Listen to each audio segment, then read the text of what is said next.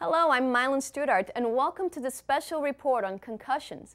They have been much more prominent in the news lately.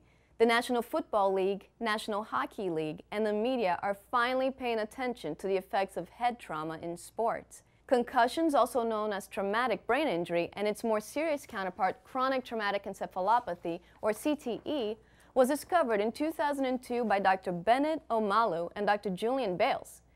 A concussion is most often caused by a sudden, direct blow or bump to the head. The human brain is made of soft tissue and it's cushioned by spinal fluid and encased in the protective shell of the skull. When someone sustains a concussion, the impact can jolt your brain, causing it to hit the wall of your skull, often moving it around your head, resulting in injury. Traumatic brain injuries can cause bruising of the brain, damage to the blood vessels, and injury to the nerves.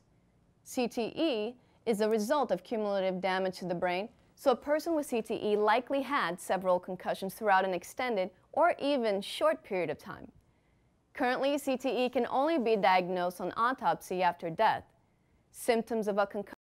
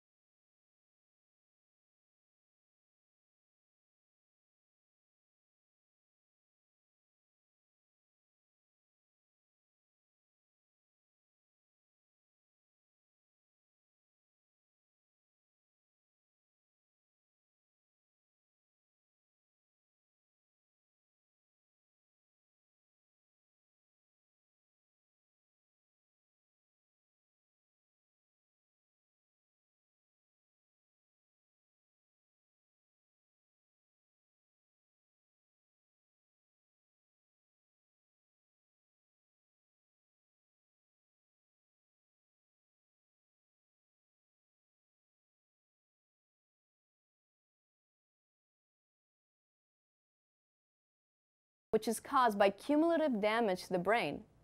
It was technology that enabled doctors to discover the disease in 2002. Until recently, concussions could not be seen or properly diagnosed by a CAT scan or MRI, although a brain hemorrhage does come up on these diagnostic tests. With new research, doctors have discovered that seeking out a specific protein, the tau protein, a substance which serves to stabilize cellular structure in the neurons, we could finally visualize a concussion with new medical equipment. Today, MRIs with diffusion tensor imaging, or DTI, show structural damage to the brain.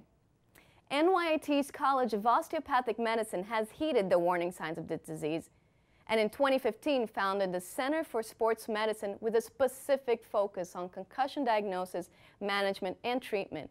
Today, NYIT held a concussion conference seminar moderated by Dr. Hallie Zweibel, the director of the new Center for Sports Medicine.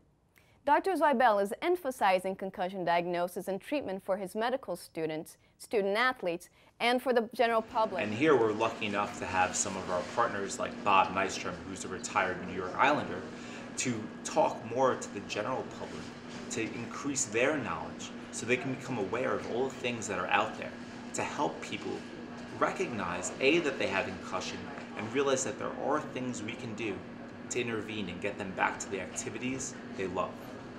There's a lot of emphasis on return to play, but that students are student athletes, so that we really need to pay attention to the academics as well as the athletics when we're encouraging the student to return to their full activity. Well, education about concussions is crucial. For instance, most people don't realize that you do not need to lose consciousness in order to suffer a concussion. So teaching them about the common signs and symptoms about concussions is important, but we also want them to learn that there are things we can do in terms of diagnosis and treatment.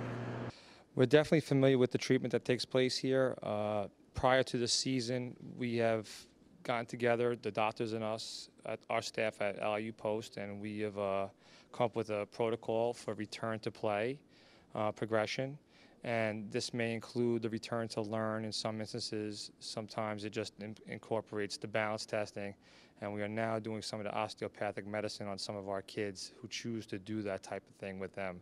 Former NHL New York Islanders players Bob Nystrom, Pat LaFontaine, Clark Gillies and Steve Webb shared their stories on living with concussions.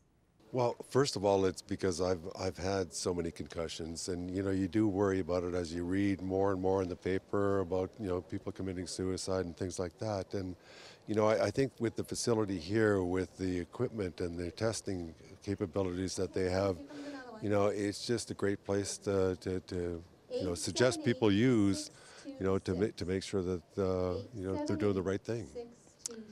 And what advice would you give athletes and regular students? Well, I think that more than anything else, it's caution to a certain extent. As we talked about before, people think that because they have equipment on that they're not going to get a concussion. And the second thing is we're really trying to appeal to parents, with their youngsters, to get some sort of baseline that they can compare to, if they do have an injury or if they do have a concussion. Every person responds differently to concussions. Some are less prone and have mild concussions and symptoms, while others have intense symptoms that affect their daily lives. Many factors contribute to how a person reacts to a concussion. For example, genetic makeup, fitness, diet, and force of impact. Any type of strong impact to the brain can result in a concussion. This doesn't necessarily have to happen during sports activities. Falling on your head or hitting your head can also cause a concussion.